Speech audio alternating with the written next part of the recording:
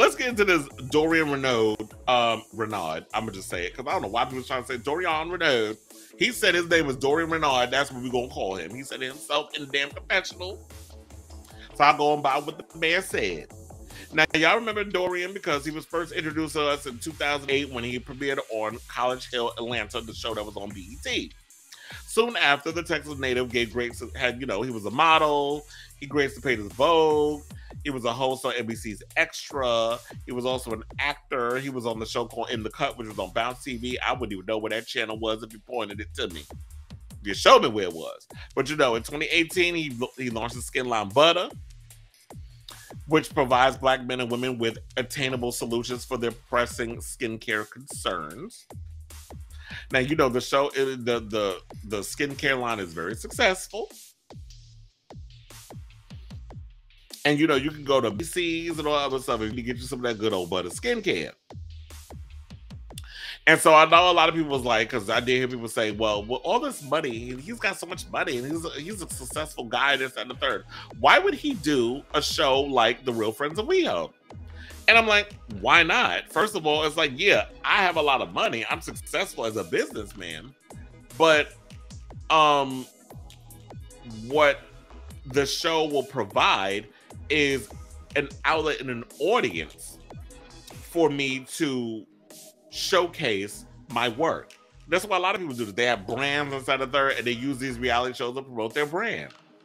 That's why a lot of people do the reality shows. Then they get caught up in the matrix of the fame and it becomes a whole nother, situation. So, we're not even going to get into the show being panned and inside the third. He's going to get into that and all that other stuff. But, so what is the rest? Let me get to the other stuff. So, y'all already know the show's not well received. We already talked about the show being cut down from 90 minutes to 60 minutes, which, I'm already upset about because I already with Drag Race, everything goes by so fast watching the show, which kind of irritates me. It's like, I want them to bring the deliberation back between the judges. We need that back because the show just feels so short, disjointed, doesn't make any kind of sense. Even when they did the reading challenge, like each queen got one read. Like, what the hell was that? I blinked one good time and the damn reading challenge was over. Anyway, so here's what he said, because he talked about why he got involved in the show, or how he got involved with the show. And then he also talked about how, he talked about a lot of stuff. He said he didn't even know who was going to be on the show, and they went and changed the show's name, the name and everything on him. He didn't know what the name of the show was going to be until we did, basically. So he was asked, how did you get involved with the show? He said, I was approached back in March of 2021. It was pitched to me as the A-List Los Angeles. It was supposed to be a reboot of the series The A-List New York, which we did talk about on my TikTok. I said the A-List walked so a show like the Real Friends of WeHo could run. Which basically got a lot of hits on TikTok. I want to thank you all for supporting that video, by the way. I think it got over 1 million. Yeah, I think it was over 1 million views or 1 point something thousand something. I don't know. I gotta look at the numbers, but it's a lot of damn hits. If I get the emails. Okay, so he said, I was told it was going to be a docu-series style that followed me working on my brand and showing parts of my personal life. Also, I was told the show will be on the streaming service Paramount Plus. I initially said no several times, but finally signed my contract at the last minute. Now, he was asked at the time, did you at least know who the other cast members were going to be? Dorion said, during the process of them courting me, production told me names of people who were being approached. Aside from Curtis Hamilton, who I've been friends with for a few years, I had no idea who was on the show until filming. I was home filming stuff with Butter for 2 weeks before I even met the cast. Production was very tight-lipped on who was on the show. Keep in mind, the whole time I'm thinking the show is still the A-List Los Angeles. Multiple sources confirmed to us that the show was being pitched as a reboot featuring people in LA LGBTQ communities such as NSYNC member Lance Bass and his husband Michael Turchin, as well as Riley Russ, the nephew of Jeannie Russ, the controlling owner and president of the Los Angeles Lakers. Now, several of the people who were contacted about the show said it was intended to be on the Paramount Plus streaming service. So he's reiterating that he's really pushing forward that it was supposed to be on Paramount Plus, which in my opinion would have been a much better fit. Why not be on a streaming service? Like I said, what they should have did with the other show. Drag Race needs to be on Paramount Plus, not no damn MTV. Now, Lance Bass and his husband Michael Turchin being a part of this show, I think would be a great idea, and I'll tell you why.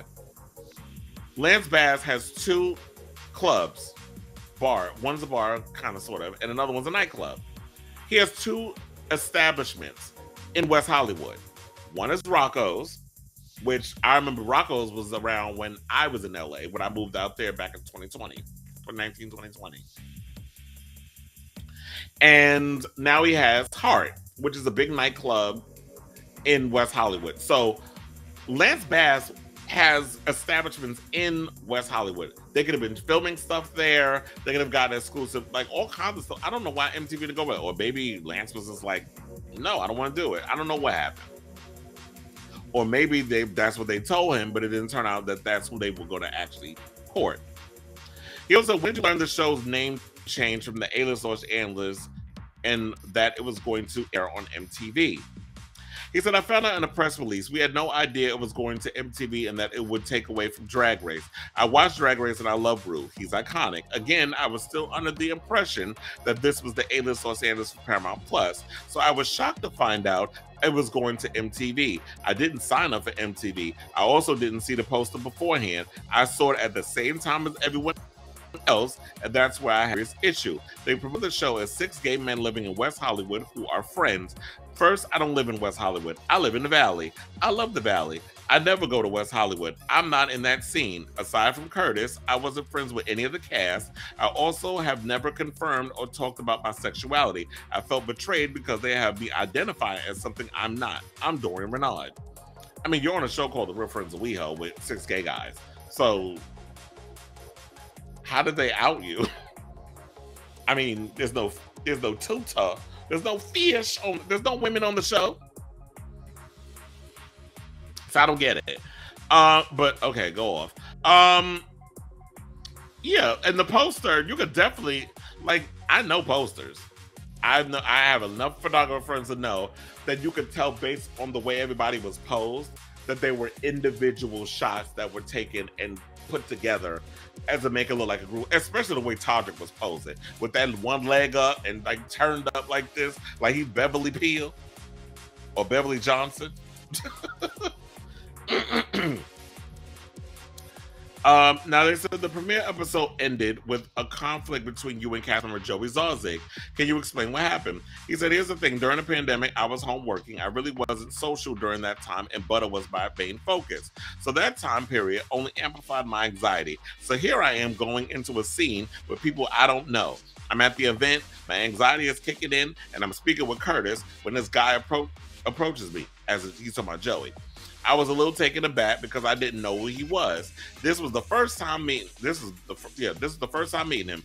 And in quotes, at one point in the scene, you can hear Dorian ask Curtis, "Is he on the cast?" I can say I didn't handle it the best.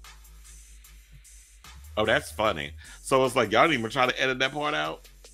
Also, they talked about East Ray, having lunch with Curtis.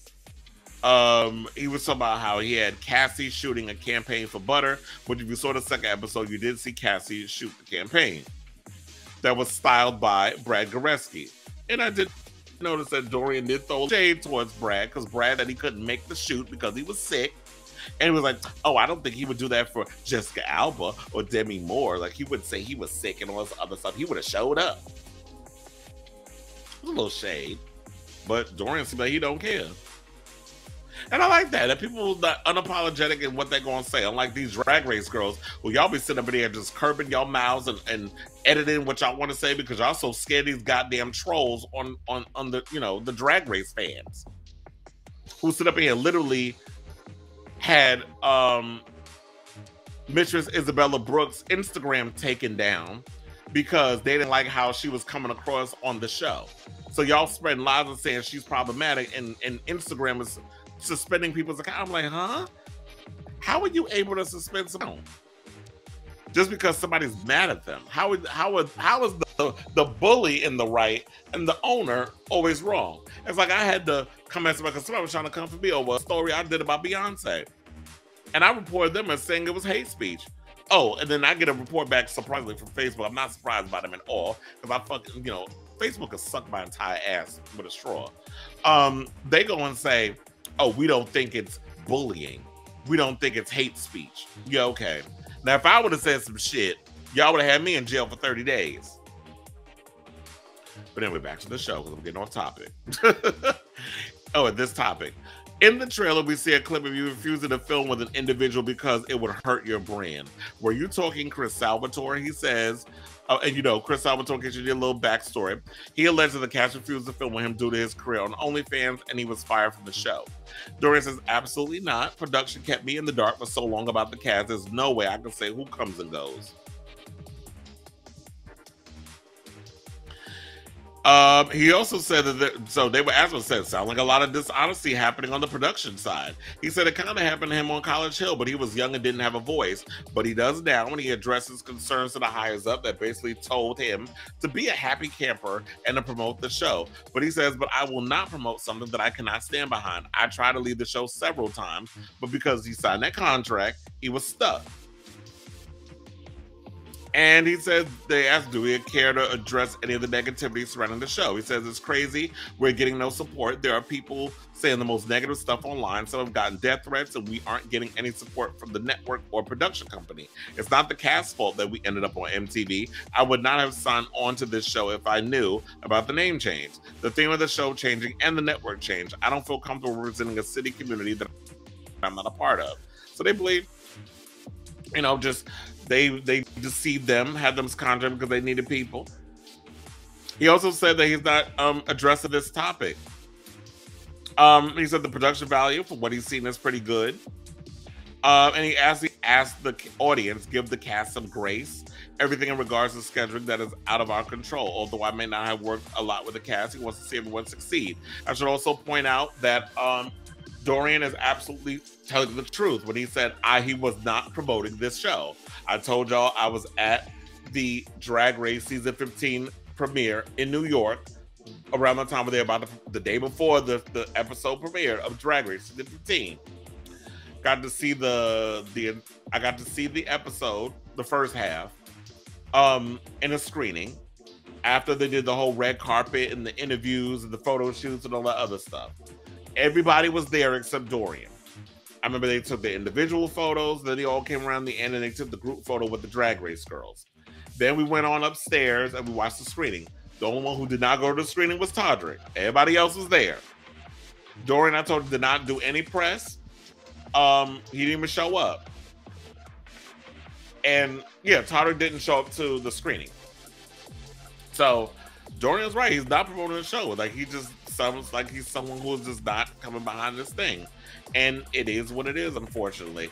I'm gonna continue. I don't know. I'm already sucked into the show. I'm gonna continue to watch. I know a lot of people feel a way about Todrick, but like I said, Todrick is not the only one that is a part of this franchise. And I'm gonna continue to watch. And I don't think it'll be back for a second season. I highly doubt it. But if they do, I really think that MTV needs to reconsider. Drag Race needs to go back to 90 minutes. Or you need to take both shows and move them to Paramount Plus, because MTV, y'all ain't it. Outside of the challenge, which I don't get either, because y'all said an hour, but the challenge is 90 minutes. So that whole story about, we need to cut it down to an hour, that's a bunch of BS. Because I've been watching the challenge and I look at the length of the episodes, and it's literally 90 minutes. Y'all got like 45 damn castmates on it. You can't cut that down to an hour, but apparently with 16 queens and a lot of stuff, y'all can do that with that. But okay, whatever. So